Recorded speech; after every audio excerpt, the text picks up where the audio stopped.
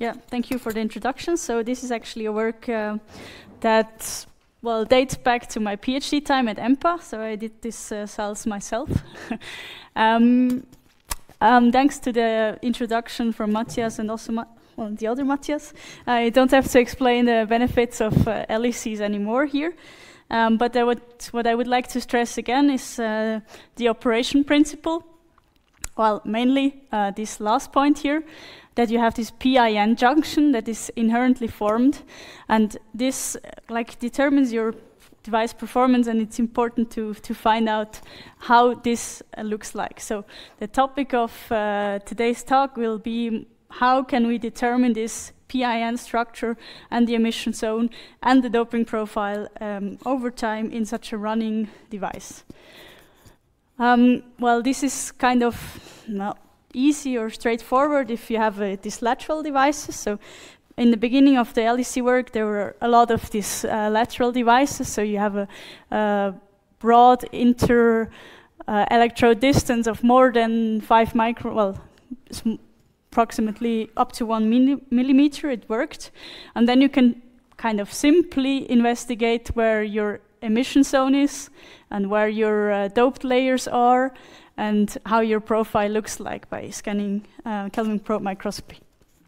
But this is obviously much more tricky if you have a sandwich type device, which is more to the application side. So if you have a thickness of 100 to maybe 1000 nanometer, it's much more difficult to find out how this looks like over time.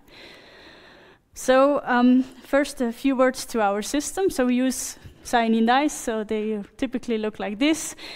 They are not as high performing as the super yellow, but this was not the main interest of this project.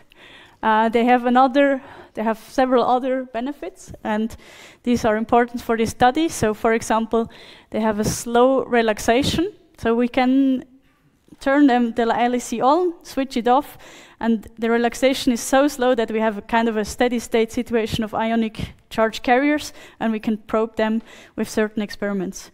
The other benefit is that they have quite a high photocurrent response, so they were initially used in solar cells, and in such a simple device stack, they have kind of really high IPC for a single layer. And this is really important, as you will see afterwards, to measure one of the techniques. Furthermore, well, they are interesting because you can tune the emission wavelengths by just changing this conjugated chain lengths, and they are also really cheap because they are used in biological imaging.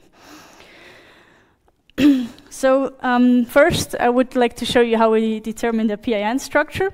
And well, this is really a simple assumption, but it works quite well. So imagine you have this PIN structure.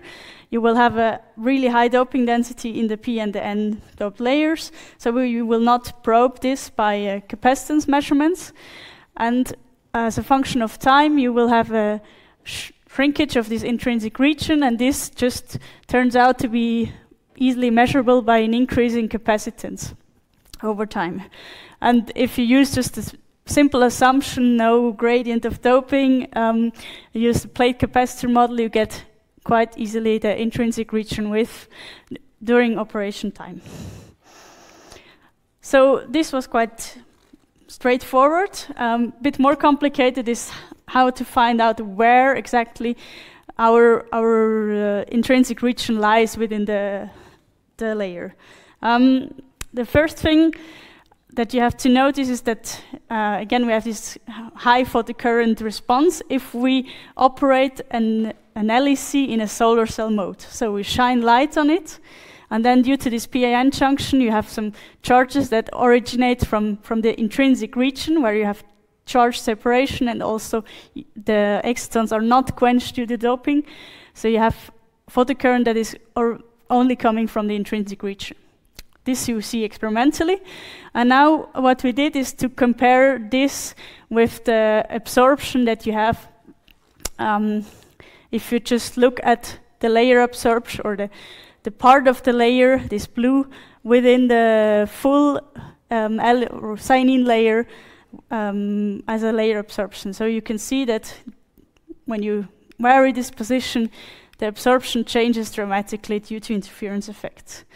So we did not only look at, so you could now think of like matching this shape with one of these and then determine the position.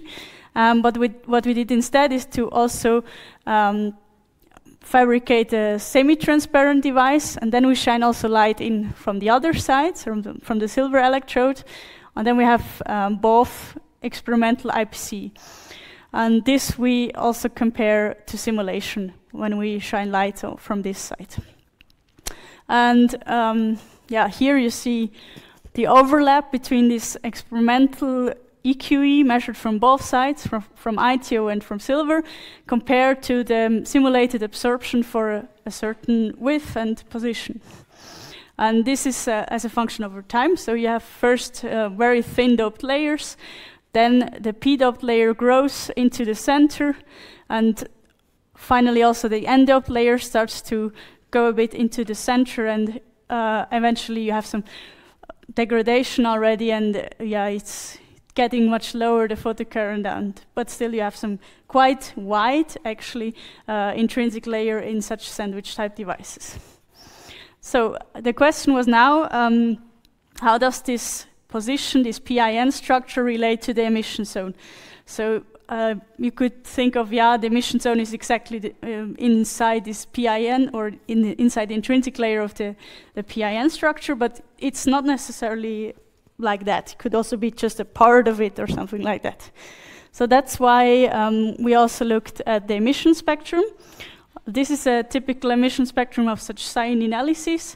You have these two peaks quite dominantly, and if you compare this with a simulation, you can just vary the position of such a delta emitter, and you see that especially the ratio between these two peaks changes. So actually you can already determine, if you would assume a delta emitter position somewhere and try to look at the ratio between these two peaks, you can already say, if I would have a delta emitter, it would be at 0.67, so then the fit fits best. However, then you don't know anything about the width of your emission zone. So we wanted also to look at the width of the emission zone. And how did we do that? So we measured angular spectral information, and then compared this to optical electronic, well, only optical simulations actually with ZFOS. The fitting algorithm is described in this paper, and this is actually the results. So we have here as a full line the emission from 0 to 70 degrees, and as dashed lines we have the simulation. And you can see that it fits quite nicely.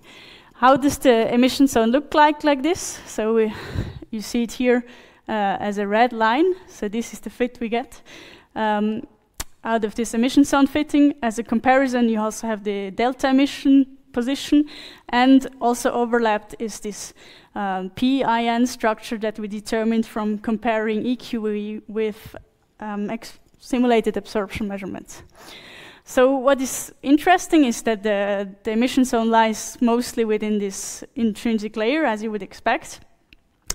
Also, their widths are quite comparable, so this is really good, because now in a future study you could say I can either do one or the other analysis and I would get reasonable results. They seem to be transferable. And yes, so now furthermore we can use this analysis to also give some predictions or how we could improve it, this device.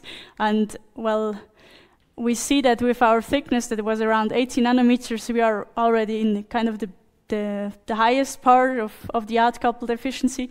But what we could certainly improve is if we would manage somehow to shift this emitter position closer to the anode, actually similar to what Matthias showed, we would get an improvement in outcoupling efficiency. But this was not tried or anything like that, just as an outlook.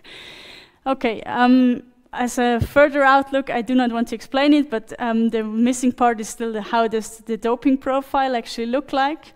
And here we did some collaboration with Andreas from Vilnius, and he managed to measure the Stark effect on such LECs, and combining this information with our measured capacitance transient, due to this different relation of the capacitance to the voltage profile, and with the Stark effect amplitude, you can get some kind of an idea how it looks like. So we see that it's actually more or less more or less like a step function for early times, but then it really smears out over time. But if you're interested, I would recommend to look into the paper in detail.